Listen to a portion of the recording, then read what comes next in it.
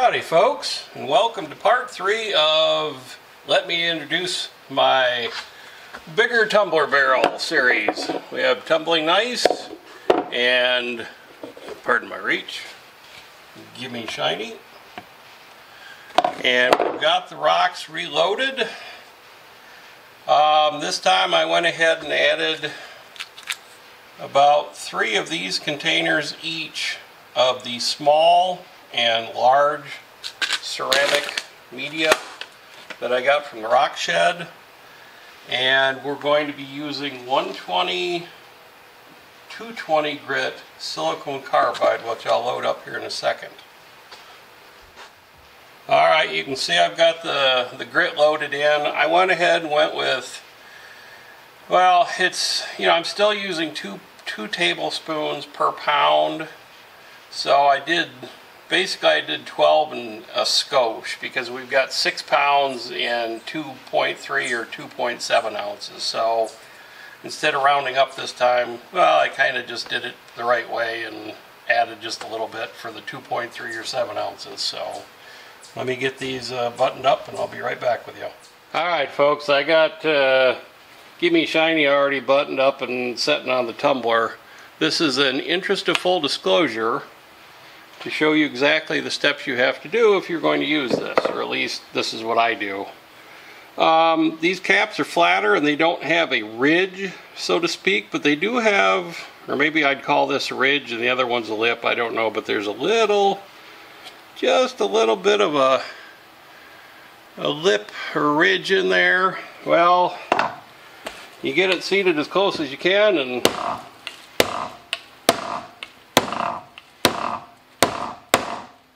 I just check I've got some lines drawn along where when it's seated fully, so I know I've got it.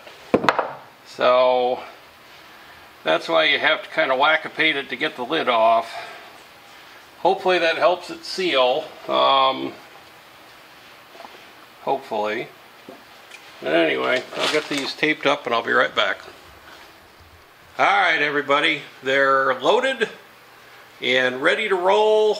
I did cheat just a little bit. I went ahead and ran it for a few minutes, and I will say that the ceramic media, if it does nothing else, very much quiets things down. So that's nice. We're going to be back to you in just a split second, although for me it'll be 7 days. For you, blissfully short. No impatience to worry about. Until then, I'd like to leave you with a song. I spin these rocks round, baby, round, round, like a lapidary, round and round and round and round. Thank you for watching.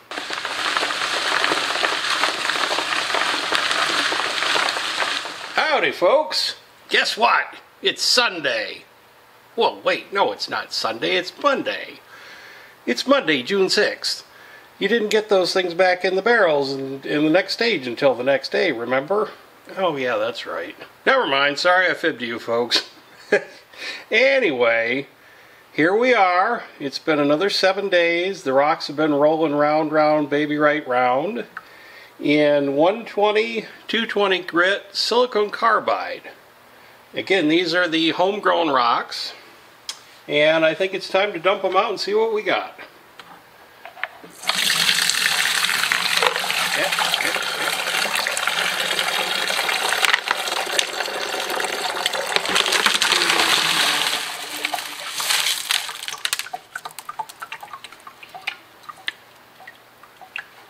The interior for your inspection.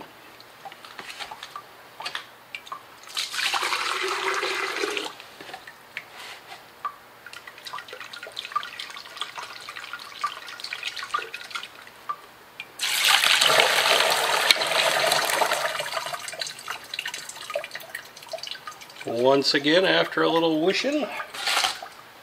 And now, let's get some rocks cleaned up. Really curious to see what kind of progress we made with these.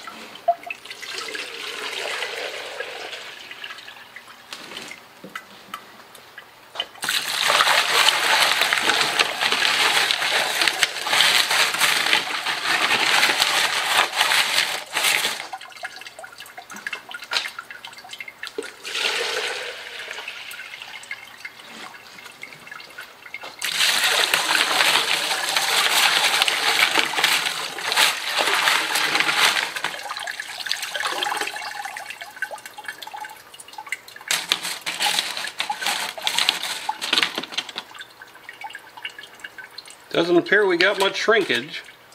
It does look like the, I would say overall, it looks like the patterns, what patterns there are on these rocks is more defined. Looks like the stripes are becoming a little more apparent.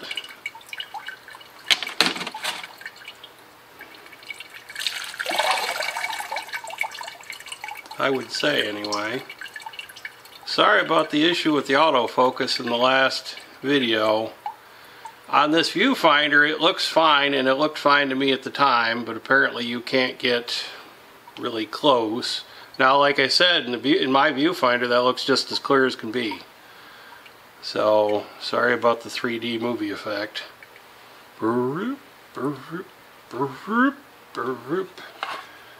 Dr. Tongue's House of Wax. Now that one's looking pretty nice. Alrighty. Alrighty, now we have Tumbling Gneiss and its lovely rocks.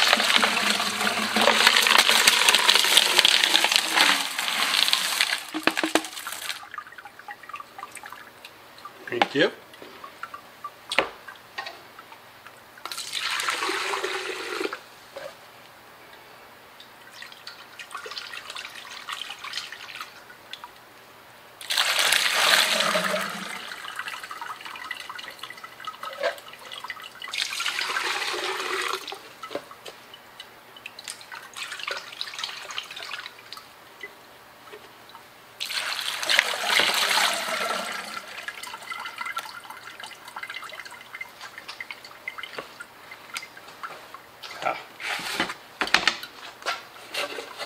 Now let's see what we got.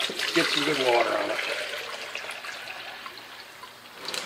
I will note that even though all three of the small barrels thus far are showing signs of leaking to one extent or another, so far, and I mean I know this is only stage 2, but these have shown no, I mean like zero anything leak-wise, which is good.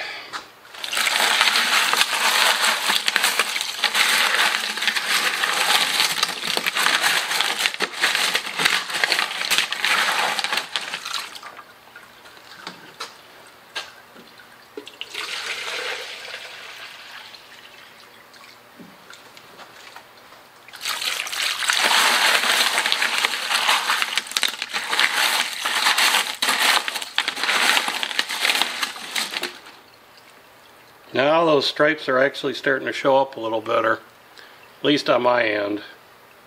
You can see, like that one I hope is very obvious, but in between that and this one, there's just a series of very faint ones. It looks like the whole rock is just a layer, or got built up in layers. Sweet!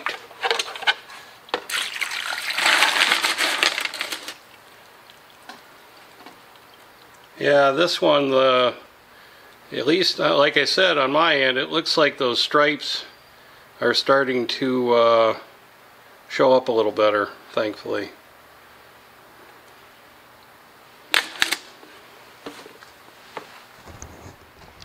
Alrighty folks, well, we had a little unforeseen circumstances beyond our control, so I pulled these off on the 5th, and today is the 9th, and I'm just getting around to getting them back into the tumbler. When we start, or when we finished, when we started, we had 6 pounds 14 ounces. These are the rocks out of Tumbling Gneiss, by the way. When we finished with stage 1, we had lost 11.3 ounces. Well, at the end of stage 2 here, we've lost 5.7 additional ounces. So we're now down to 5 pounds 13 ounces. And again, I'm no expert. Everything feels much smoother. I didn't dry every single rock off, I'll admit that. I dried off a fairly beefy sample out of both and looked for scratches. I didn't see any. So we're getting ready to put these back in the barrel and get started on stage 3. Alright, now we have Gimme Shiny and its fabulous rocks. When we started life with stage 1, we were at 6 pounds 14 ounces. After stage 1, we were down to 6 pounds 2.3 ounces. We're now down to 5 pounds 12.5 ounces for a loss in stage 2 of 5.8 ounces. Again, everything that I checked, and I wasn't quite half of them, but I wiped off a good number of them and looked at them under magnification. I didn't see anything that jumped out at me as far as carryover scratches. I will say some of them are definitely starting to pop more as far as the subtle stripes go and the colors and whatnot. So it seems like we're getting pretty good results. Now this one,